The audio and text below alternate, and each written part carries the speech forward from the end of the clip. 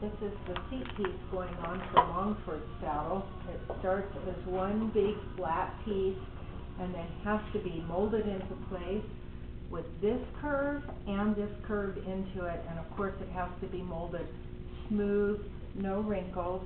Then once it's molded, I will trim it. So one of the things I use is this drawdown strap, which goes over the saddle seat, gets centered on there,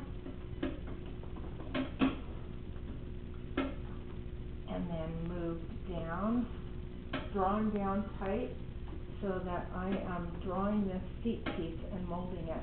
The leather is wet, so it's very malleable.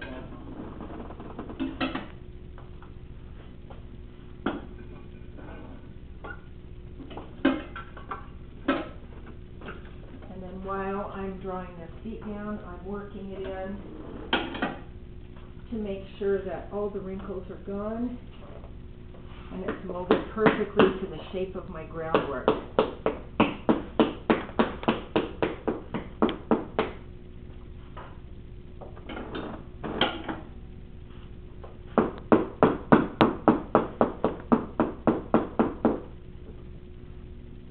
The whole time I'm making sure the piece is centered on the tree.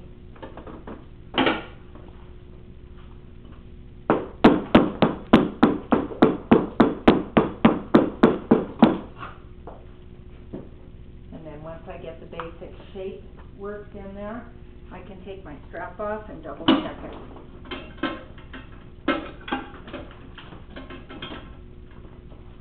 And you can see I have a beautiful, nice, shapely curve here, and now I can begin to trim the seat piece the way I want it.